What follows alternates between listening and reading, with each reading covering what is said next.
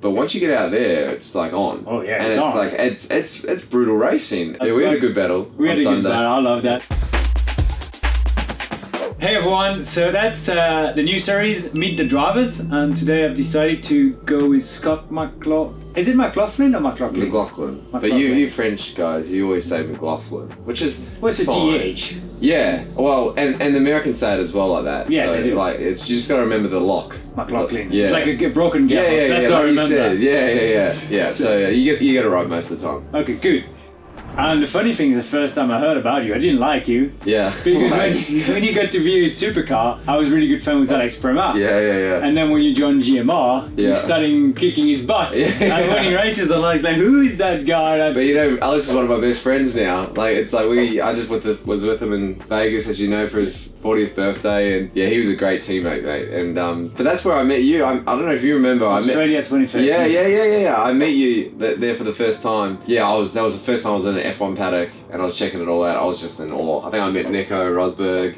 I breezed past Hamilton there for a little bit. It was amazing. It was amazing. And the funny part of that paddock is we are happy to go to the V8 Supercar paddock just to see, the cars. So yeah, but you're too popular. When you guys leave, you just get hammered, right?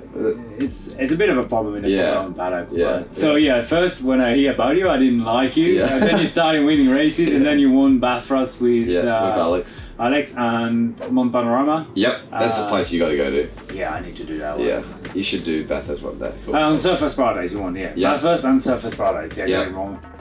And how many wins do you have in 50? I think we had 55 wins in supercars. And you have the record of pole position? Yep.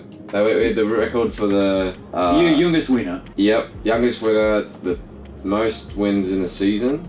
We had 18 wins one year. And then most poles in a season, which is the same for 18, I think. So we had a great run, and Alex was along the way for that. He was my co-driver for 3-4 years. Longer actually, we did a couple co-driving stints in the Volvo back in the day. Blue car, beautiful car. So 6 years I think we were together, and then obviously teammates. So we had some good fun. Supercars are an amazing car. Highly recommend them going back and racing them. But got the opportunity to come over here, and I always wanted to be in America. I didn't want to. It's weird because I just thought that was the big leagues, and I had such a good base down in Australia, and I could have been there for 15 years, a long time, making good money, doing the things. But for me, it wasn't a challenge anymore. And you probably understand it. Like, you've done what you wanted to achieve. I won a championship. I won Bathurst, which is basically Indy 500 or Monaco or Le Mans, whatever. It's the big race. And for me, I checked it off, and it was about now extending myself and trying something completely different. And that was IndyCar.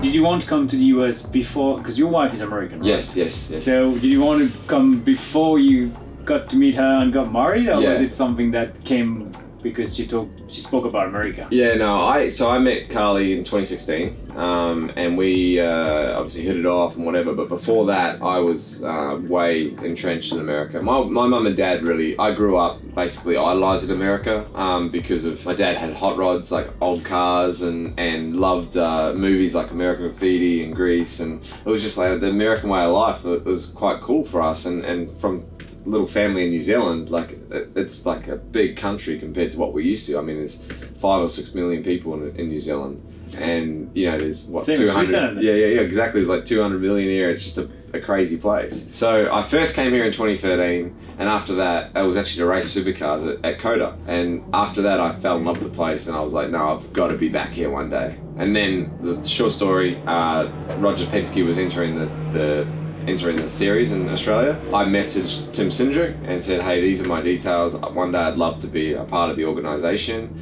in any capacity. And then from that point on, he messaged me in 2016, and basically when I met Carly and we did the deal, and I drove for Penske, and that opened the door to here.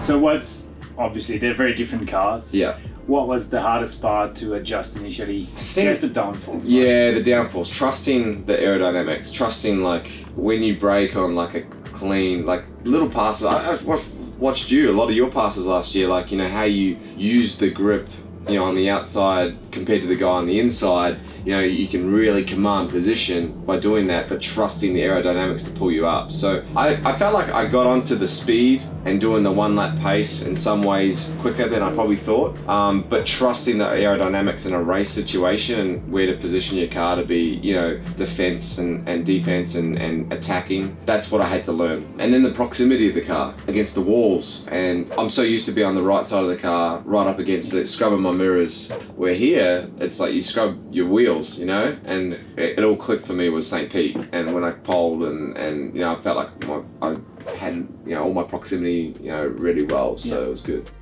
And on ovals, you've always been good, because the first oval in Texas last year finished second, which pissed me off back home, because I was like, bloody hell, for the rookie championship, that's bad. It's probably what got me across the line. So it was just natural, right? For some people it's very hard, and for some it's very natural, I guess. I think, like, I was just, I don't know, just like, I had no bad habits for the oval. It was just a blank sheet of paper, kind of like yourself probably, you know, like you don't have preconceived ideas of what an oval is going to feel like. It's just you get told what to do. This is how you drive the car. We're going to set it up this way, and you just tell us if you need a bit more turn or if the car's a bit free, and we'll just work it in. I was very lucky. I was on Penske, you know, and you're on, you know, with Coyne, but you know, now with Andretti on your first oval venture. It's good being with a big team with a lot of data, a lot of setup knowledge. All walks of setup knowledges, you know, like going from one car to another. I'm sure Rossi drives a lot different to Herder and whatever. For me to have Simon, Will, Joseph last year to bounce feedback off, guys that have all won the Indy 500 and championships, it was, you know, it was great for me. So like I said, it was just no bad habits, blank sheet of paper, and just make it happen, and I felt really comfortable straight away. Yeah, you did. And, now we're here, Indy 500. It's a big one. Yeah. It is bigger than you can imagine, right? Yeah. I'm so excited to see you on race day, because I think, I mean, you've seen some big races, don't get me wrong, but like, I think when you see this place, like I saw it half full last year, I was like, wow. Like, it's crazy. Like, I think when you go out for driver intros, you're waving and all that, it's so goosebumps. And then, as you've seen, as we've gone across this calendar, all across America, like, they're so patriotic. Yes. And the troops, and we're racing on Memorial Day, and honestly, man, like, I was like emotional last year, like crazy. I don't get emotional that much, and like, it was just like the aura around the event. So I'm excited with Mum and Dad. They're going to be here. Cool. For the first time. You'll meet them probably. My dad be here as well. Yeah, really? Yeah. First IndyCar race. Is it? Yeah, same for us. Yeah. So like, I mean, I'm so pumped. Like 2.5 years I haven't seen them for, so it's gonna be a bit of a reunion, that's for sure. Okay, so coming from Formula One, the atmosphere between the drivers is very different in IndyCar and in Formula One. Yeah. Apart a few guys, but I won't name. Yeah. But how is it compared to V8 supercars? Is it as friendly in Australia? Because for us, Australian people are all cool. Right? Yeah. You meet an Australian, it's easy going, and I love that. But how is it into the race? Australia battles with a syndrome. It's called tall poppy syndrome. So if you're going really well, you know, people like will shoot you down or try and bring you down or you know, talk crap behind your back or whatever, you know, and I had a lot of that. I probably didn't help myself sometimes, but there's definitely like a lot of jealousy, and I mean, I'm always one to like nip back and you know, defend my team, defend me, or you know, and I'll say what I think when I need to, and it's part of it, right? And sometimes it didn't sit well with the drivers back there, and I probably wasn't the most popular there, that's for sure, and I think a lot of that was due to our success and how we went. Yeah, I think you are. You got there, as I said, initially I didn't like you because you were beating Alex. Yeah. Yeah. But you probably one of the most successful out there. Yeah, Jamie Whincup. Jamie Whincup, he's for me is the greatest of all time. He's good. Good, solid, professional. Nice guy too. But isn't it crazy though? Like him, Van Gis, a couple other guys, but mainly those two I was the most closest with out of everyone, and we were the ones battling for championships since 2017. You know, and I think that goes to show the respect between you know, guys that are either winning or not, you know, and the difference in the mentality in that. I find there's a lot more jealousy in that paddock than there is sort of here. And here it's very welcoming, as you know, like but what I like here, it's professional. Like, you come in, you can have a beer, you can hang out and talk whatever with the guys and girls. But once you get out there, it's like on. Oh yeah, and it's like it's brutal racing, and I rate that because once it's done, everyone's like, yeah. Like, I love that. Apart from, you know, you've had a few moments or, you know, but that's racing. It always happens. But I respect that. And I like how they go about the racing.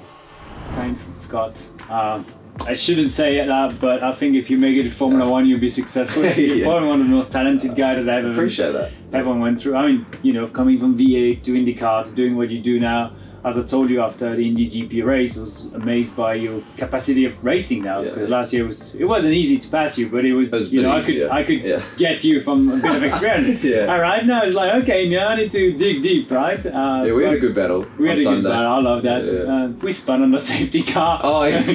I mean, if you're going to do it, I'm going to do it. Yeah, it was atrocious. But no, I appreciate it. And honestly, you've been a great friend this whole time, and I'm excited for more battles, man. Yeah, me too. I guess we're going to fight for championship in the future. Let's make it happen. Maybe this year. Cheers, brother.